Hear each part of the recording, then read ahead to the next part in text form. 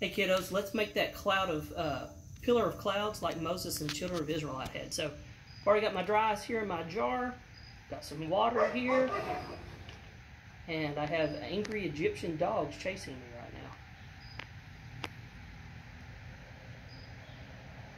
Yeah, it's pretty cool, isn't it? So the pillar of cloud could have obviously been a lot larger than this, but this is still really, really cool to watch.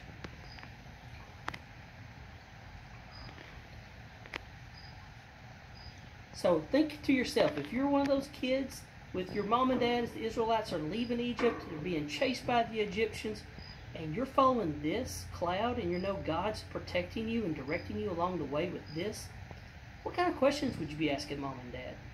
I don't know. Something to think about, isn't it?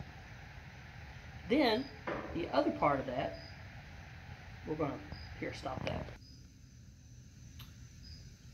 So, as you've been traveling along, asking mom and dad those questions of what's going on, maybe you want to keep a diary of what it would have felt like to do this, but you also maybe feel like you've got a problem in your life that seems to be chasing you just like those Egyptians were chasing the Israelites.